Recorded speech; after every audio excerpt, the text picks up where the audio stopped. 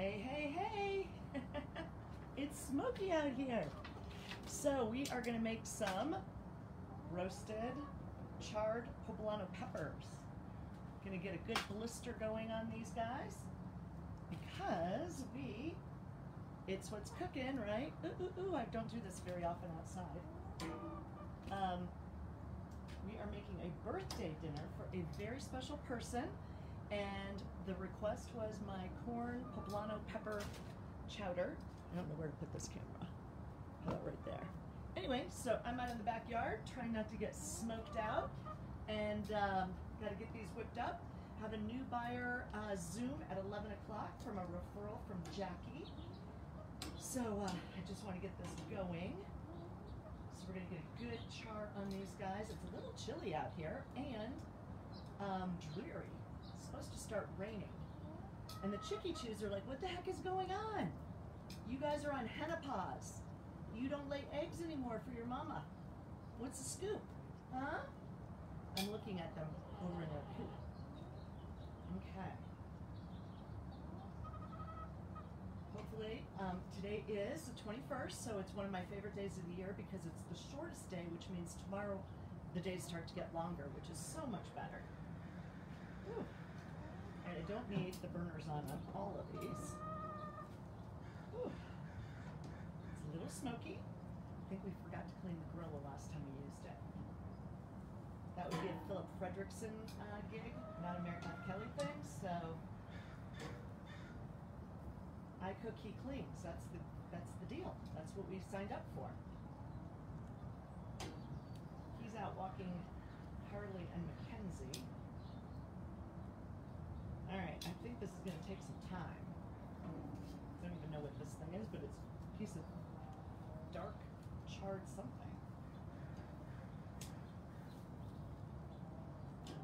Okay. I will bring this over so you can see and witness the filthy, dirty grill. Oh.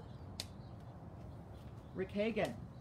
I am also going to be doing a slab of beef ribs. So I'm intimidated, like there's no tomorrow. I'm not doing them today though.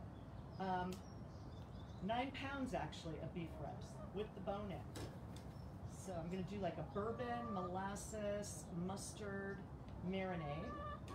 Chef Billy, weigh in anytime now. I need help. And I think I'm gonna do them on the Traeger, but I would love somebody to give me their opinion. So Chef Deb at Costera has this amazing corn chowder that my great niece Jaden loves, and my niece, who's 3 weeks younger than me, she's 39, she loves it too. And so Chef Deb kind of helped me a while back with this recipe. So it's all about first getting those poblanos to blister. You know what? I'm gonna shut the lid because A, it's smoky for me, and I think they're not getting as blistered as they need to be. So we'll get that going. And let me see, I could give you a tour of the backyard while I'm out here. How about that? Okay. So, oh, the dogs. See, I love like a crazy wild garden.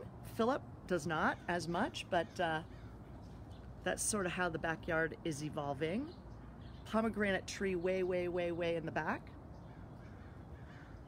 And let's peek under the lid and see what we have going on.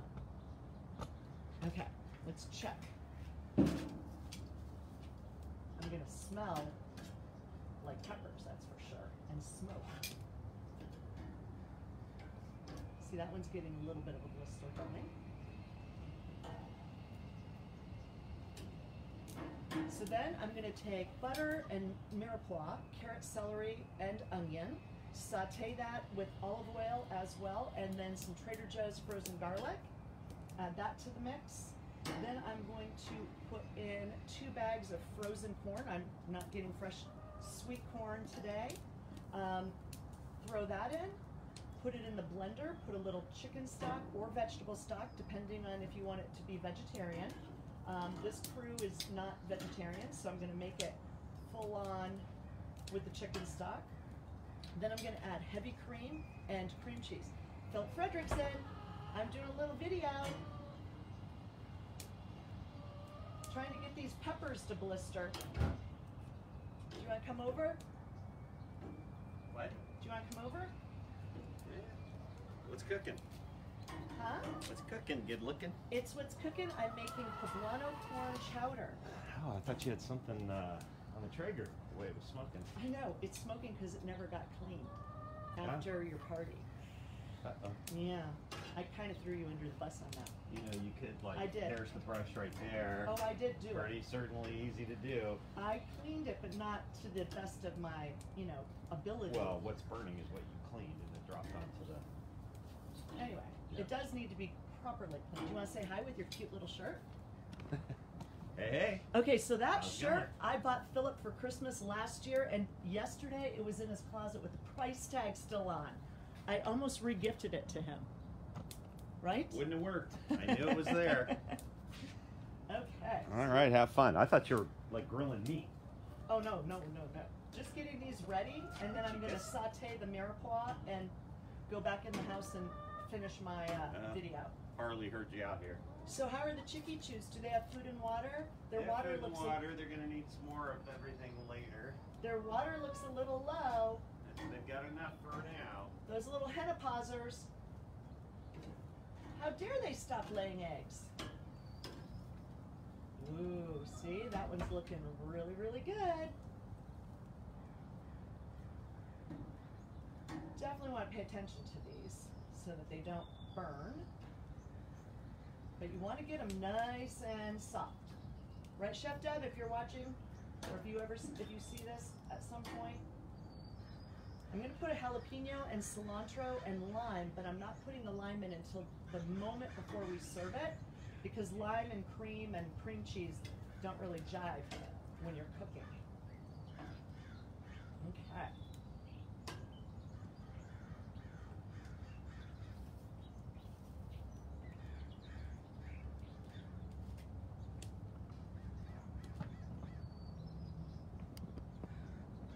Not sure you can see.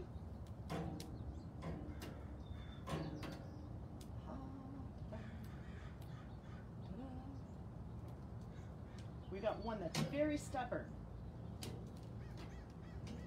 And I hope everybody is going shopping and doing small businesses. So our friend Sean, he has a business that is located at the Carlsbad Mall called Junction 101. It's also out in Alpine. And then you got Katie's Farm, which is Chef Billy Butter out in Alpine. They have a whole bunch of really cool custom crafted holiday gifts, jams, butter, really neat things. Then you have our friend Christine, who does hot chocolate bombs that are the bomb, no pun intended. You have Chateau Bellage on West Lewis and Mission Hills. That one is officially done, so that's going on the rack. So yeah, get out there and support those small businesses, big time. Amazon is not a small business, it's a ginormous business. Although it's convenient, if you can get out and about, it would be awesome to help support the smaller ones. Okay, isn't that funny? One got done and the rest are still, this guy is just not happening. Wonder if I should have brushed it with olive oil. I did not do that. Maybe I should have.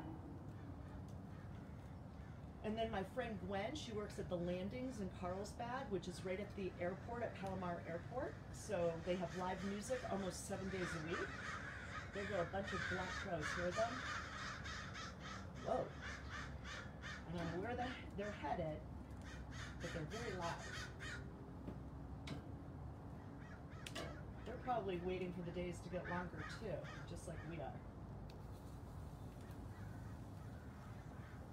Okay. Hey Christy, how are you? I love you and I miss you, and I'm so sorry to hear about our beautiful Vivian. She and her hubby are now up in heaven, I'm sure, having the most romantic and beautiful life, looking down on everyone. What a blessing to have gotten to meet her at the Springs RV Resort in Borrego, one of the best RV parks ever, where I got to meet amazing people in my life. We're doing a poblano corn chowder. So we're just getting these poblanos blistered. Then I have to run upstairs and do a Zoom for new home buyers, which I'm super excited for. I have the alarm set. We're working through the holidays, so it doesn't matter to us that it's almost Christmas. We're thrilled and grateful to have the opportunity to guide somebody through the home buying process. Okay, I think that one's officially done. I think this one's officially done. Man, this one is still super stubborn. Anyway, I miss you too. I think you're still in Texas, right? Yes? Aw. With all those beautiful grandchildren and children. They're very blessed to get to be with you, Christy. Okay. We have only one left, and it's the one that's holding out on me. I'm going to just shut this a second. My eyes are burning, so you can see what they look like. Okay? Then they're going to get diced up, chopped up, and put in with the mirepoix, the butter, the heavy cream, the chicken stock, the corn, and at the end there'll be cilantro added. I always put cream cheese in because cream cheese makes the base more keto, and it also gives it a rich, thick texture. Ooh, it's popping like popcorn. It's super cool. Huh. That is cool. I don't know if you can hear it, but it truly is popping like popcorn. Huh. I'm forcing it now. My dad said I was like a spring flower, impatient. I am impatient when it comes to stuff like this. It's taking too long. I think that maybe this one needs a couple extra seconds too. The other ones are super, super wiggly and jiggly, which is what you want.